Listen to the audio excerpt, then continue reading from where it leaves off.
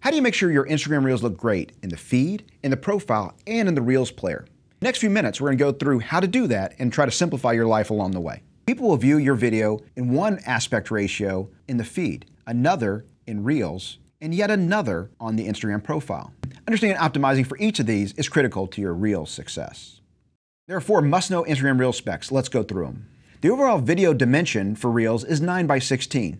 That's that vertical aspect ratio that looks great on phones. The same as you use for IGTV, also TikTok and YouTube Shorts. You'll want to start in that video dimension, but also plan your content around the other places that it will appear. One important note, on some phones, the edges cut off up to 35 pixels on the right edge and the left edge. That includes the iPhone XS and several other medium-sized phones. Make sure that you're accounting for that. One nice benefit of Instagram Reels is that you can choose to show your Reels to your followers right in the Instagram feed. In most cases, I recommend that you take that option. But when you do, you need to understand that the default view is not your entire video in all of its edge-to-edge 9:16 glory, but rather just a portion of your video. The aspect ratio of this is 4:5. How your video looks in the feed is an important success factor.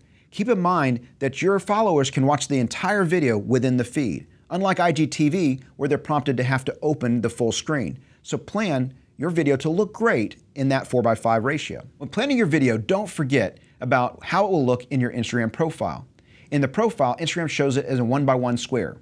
They do give you the option to upload a specific cover made to go into the profile. I suggest you do that. There's one other key factor you need to consider when planning your Instagram Reel video. When shown in Reels Player, you will see the full 9:16 view of your video. However, Instagram puts several different things, overlays over it with account name, your captions, things of that nature.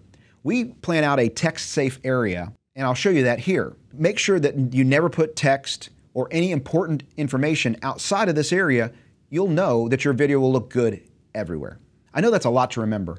If you'd like to get a PDF with all these dimensions in it, I'm going to put a link in the description below. And use those tips, use those exact measurements. And also keep in mind, you can use most of these same exact things on TikTok and YouTube Shorts. So for repurposing video, you're going to be empowered to do it well in a bunch of different places. If you got some benefit out of this video, do me a favor, make sure you like it and take a second to subscribe. We do videos like this all the time. Our goal is to help you succeed in your marketing, Instagram Reels, and everywhere. So come back and see us again. Thanks.